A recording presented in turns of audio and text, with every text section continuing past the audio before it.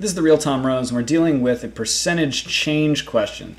They say, what is the effect? Which is ambiguous, but when you look at the answer choices, what you see is it always deals with percentage change. When you're dealing with percentage change, you want to keep track of before and after. And if you do that, it'll prevent many costly errors. So also what I'm going to do here is, since we're dealing entirely in percents, I'm going to pick numbers. So let's deal with we're dealing with a rectangle that has length 10 and width 10, for example. So we've got an area of 100. Now let's see what happens when we increase the length by 40%. So let's go from 10 to 14. And we're going to decrease the width by 40%. So we're going to go from 10 to 6. Right, so 40% of,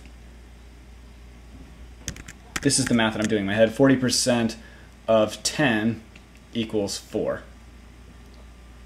And I'm adding 4 and subtracting 4 to get the 14 and the 6.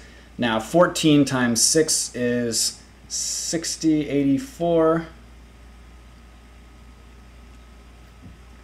So we went from 100 to 84. And what has happened? Well, we've subtracted 16. We've had a decrease of 16, and I can already tell that the answer is going to be E. I started with 100 on purpose so that it would be easy to see, but you could always, of course, do 16 is what percent of 100,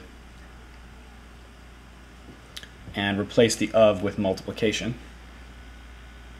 And you could solve for 16.